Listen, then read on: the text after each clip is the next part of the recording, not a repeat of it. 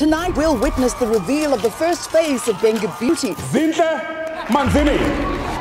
Rosemary, Nthati, and John, congratulations on such an incredible series. Every single episode had me on the edge of my seat. How do you each feel about this South African production releasing across the globe? It is a dream come true. It is exciting. It is unbelievable. And I mean, like I said, I really don't have words. I don't have the words. It is exhilarating.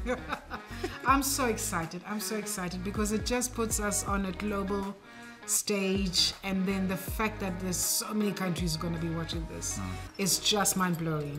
It really is. Yeah, it is humbling. I mean, we're speaking about the biggest streamer in the world, you know, so that's 200 million people at a go. So that's very, very scary, but very, very exciting at the same time. And yeah, I mean, I think we're feeling very, very fortunate as well that they took a chance on the story, on us, to showcase what we can do. So it's great. Rosemary, this is your biggest role to date. What was it like working with South African acting legends like Nthati, who's been in the industry for over 30 years? Right, my entire role model. It was absolutely amazing. I appreciate that instead of isolating me in any way, you literally put me under your wing. And that, for me, it was crazy because I didn't expect it. But when you did do it, I was like, wow, she is so amazing. Like, everybody had their own amazing little treat to share with me. And like you said, this is the first very big role that I'm getting, and I am just so grateful for it. And working with you guys was amazing. We had a great time. We had such a fabulous time. And Nthati, from your side, what is it like working with young, incredible new talent? And what advice do you have for those who do want to get into the industry? I love working with young talent because young talent reminds Nthati who Nthati used to be. That I was once hungry as well, that I once wanted what Rosemary has gone through. And so it's always a lovely reminder of don't take anything for granted. Remember, you were a Rosemary at some stage in your life. And mind you, then it means then I then become my own competition. So it means then, okay, you still want to do this, the longevity thing, another 30 years of doing this? Yes. So I love working with young talent, and I learn so much from them. Learning is a two-way street. I learn from them, they learn from me. And besides, I'm a girl at heart.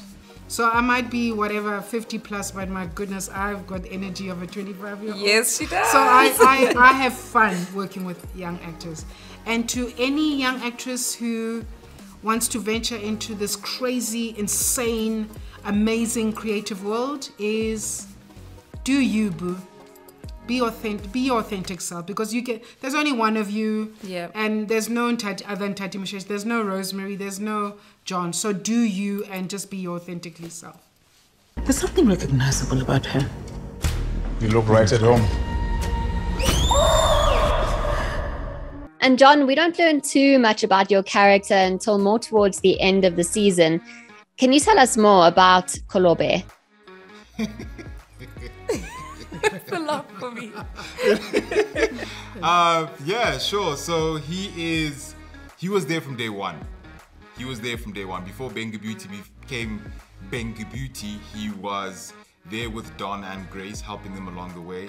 And to a certain extent, he's indebted more so to Grace than to Don. So he's very loyal at heart. Somebody called him duplicitous earlier on today, and I was like, I don't know about that, you know, but I guess, you know, sometimes you feel you want to defend your character, but no. He is an intriguing person, and it was quite a challenge for me to bring him to life, but with their help, we managed to do that. And yeah, without giving him a bit too much away about him, I think you're just gonna have to watch and see what actually, you know, what the story is for him. Yeah. Nthati, your character Grace is absolutely brutal. I love her. Can you tell us more about your character? Playing Grace Bhengu.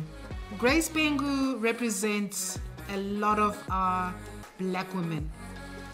And I'm not going to say just South Africa, on the continent, in the African diaspora as well. She will fight to the bitter end to protect her family. It's all about legacy for her. It's all about the name, the brand.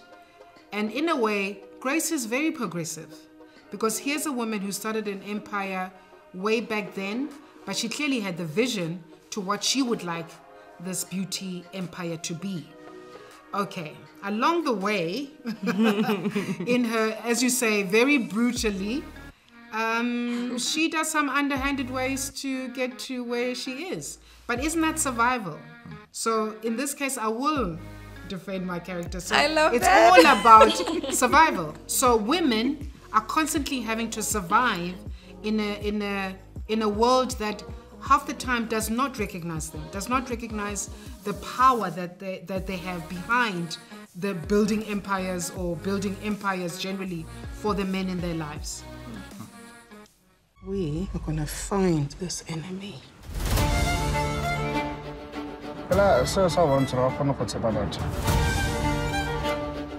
This is a war you can't win.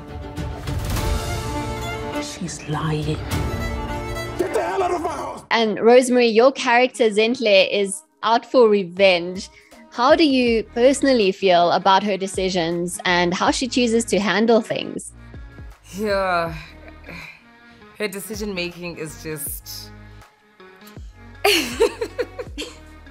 it's madness. It's madness because it's driven by just anger and trauma, and she doesn't really think, let me say, think deeply about what she's about to do, who she's about to ruin, how she's about to do it. I think for her, it's just let's do it and then we'll see about the consequences later.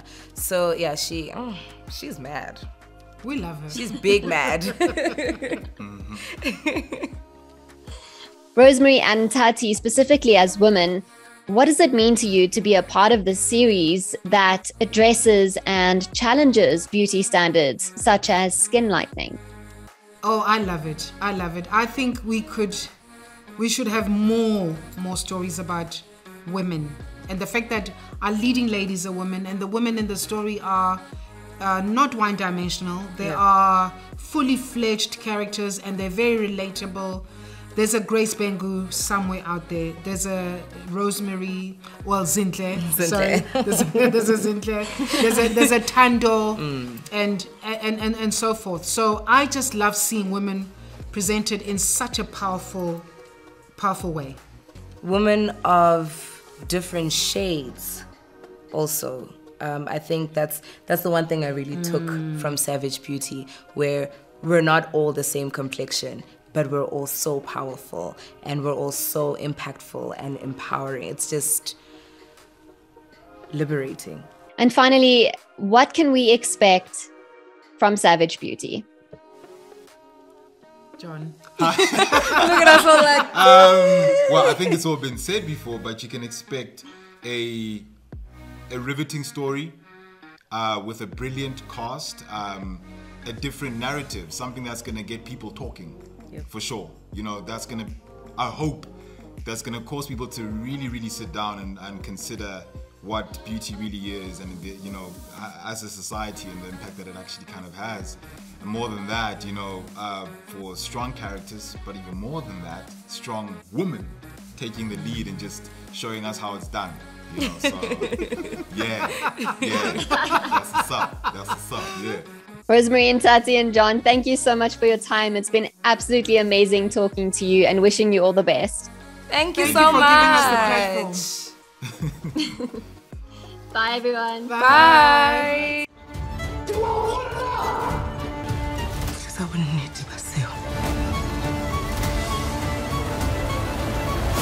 This is only the beginning.